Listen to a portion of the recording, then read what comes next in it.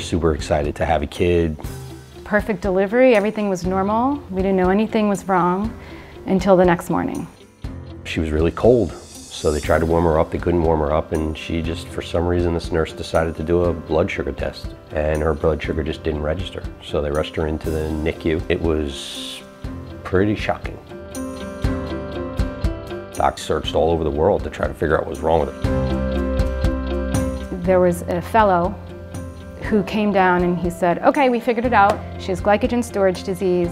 She needs to go home with this tube in her nose. You need to get CPR training. You need to get heart monitor training. And she's going to need to eat, this many hours. You need to learn how to do tube feeding. And he told us all this and our world just turned upside down. I was crying, saying, they got a tube down my daughter's nose into her stomach, and they're telling me I got to feed her with a syringe. We're a month in as new parents. I was scared enough to figure out how I was going to change the child's diaper, much less figure out how to keep a kid alive that couldn't maintain their own blood sugar. Yeah, it was pretty traumatic for us in the beginning.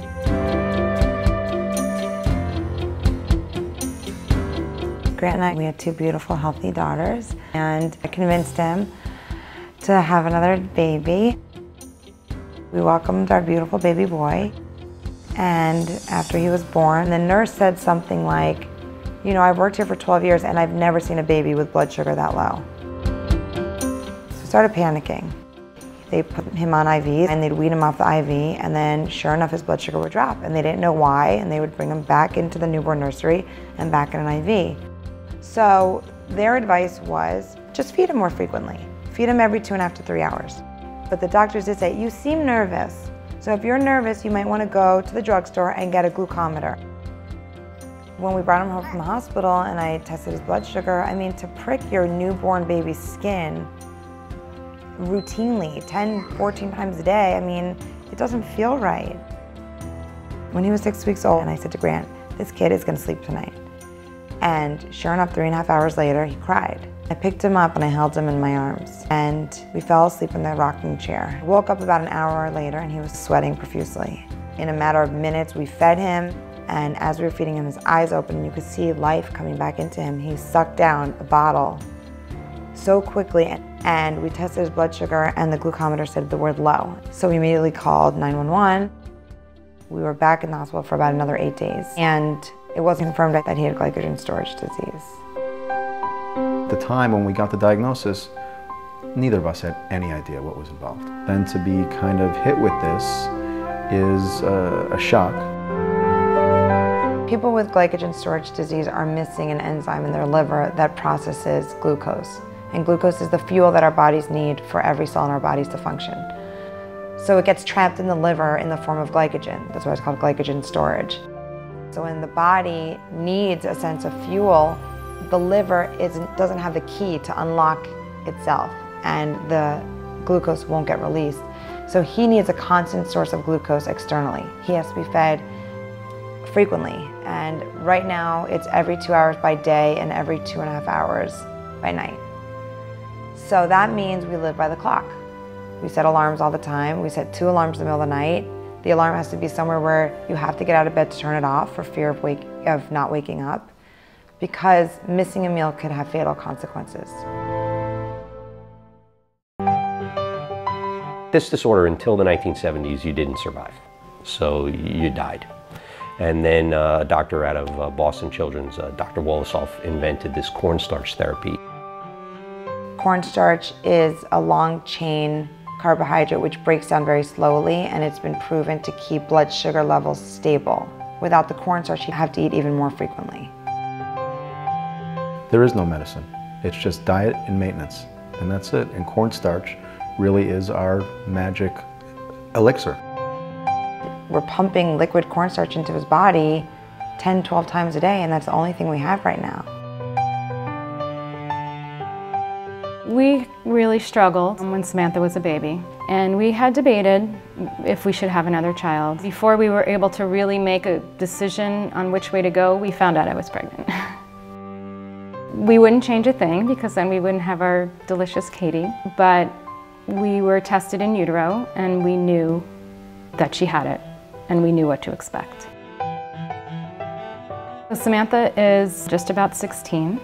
and Katie is 12, and they still have to eat about every 3 hours and drink uncut cornstarch every 3 hours around the clock. They sleep through the night. They have a G-tube in their belly, and I wake up and I feed them their cornstarch. So I get up at 3 a.m. every night to feed them. I'm Katie and I'm 12 years old. Me and my sister both have GSD. I can't have milk. I can't have some cereals. I've always wanted to try a banana. I can't have a banana. Or like I want to try a donut. Like I want to see what it tastes like. My parents, they do worry. I feel bad sometimes because like my mom or my dad has to get up in the middle of the night to go and give me my cornstarch. Right now, there's one physician who is the world's foremost expert on glycogen storage disease. And he brought his program from Harvard to the University of Florida, Dr. David Weinstein, who has dedicated his life to this disease, and he's fighting for our children every single day. He sees patients from every state, and he travels the world helping to teach other physicians how to treat so that babies don't die anymore. He is a beacon of hope for all of us. Children's Fund for Glycogen Storage Disease is a foundation that is dedicated to funding research to find a cure for GSD1. We are a very small foundation. We're run 100% by volunteers. Every single dollar that is donated goes directly to research. There's no overhead. Everyone on the board is either a parent or a relative of someone who has GSD. The foundation, it's really our lifeline to hope and to a cure for GSD. So incredibly humbled every single day by all the support that comes in. I mean, we couldn't be where we are today without them. The research that's being done now is light years from where we were 10 years ago. It's actually a very exciting time. We funded the work on a glycosate, which is a super starch that allows some of these kids to sleep through the night. I mean, which absolutely changes the lives of their families, of these kids. And now we're close to figuring out how to end this forever. We have funded studies that have cured this disease in mice, and we've now cured it in nearly a dozen dogs. We are a year away from putting an application into the FDA to get approval for human trials. We know exactly how to cure this. We know the vector we need to use, we know the gene we need to deliver, we know where to put that gene.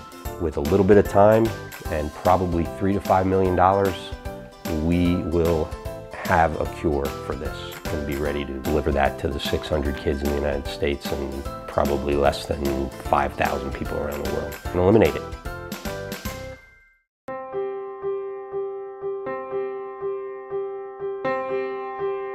Because our reach is so small, we have trouble generating revenue to move that research forward. If we can reach people who have the wherewithal to be able to, give us the money, we can cure this.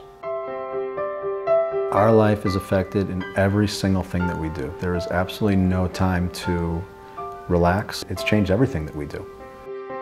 For 15 years, could you imagine having to wake up every single night? No matter how exhausted you are, no matter where you are, and having to think about that every night when you go to sleep? We have the opportunity here to cure a disease that is potentially fatal if not managed properly. Your contribution will make a difference. We are so close. There are plenty of places that you can give your money that will make a difference, but I don't know who can point to a place where you can give your money and know for sure that you can eliminate a disease. This cure is going to happen. But in the meantime, we love every minute with him, and he's the best. It is so frustrating to know that it's money that's getting in the way of a cure for a child. I worry that if we don't find the funding, this is it for them for the rest of their life, that they will be living in fear. Probably the first thing I would do if I didn't have GSD was eat a banana. one day I will be able to eat a banana. I know I will. And I feel really fortunate that there's a lot of people who care a lot about this. My sister and I thank all of you for all of your support and your helping. Thank you.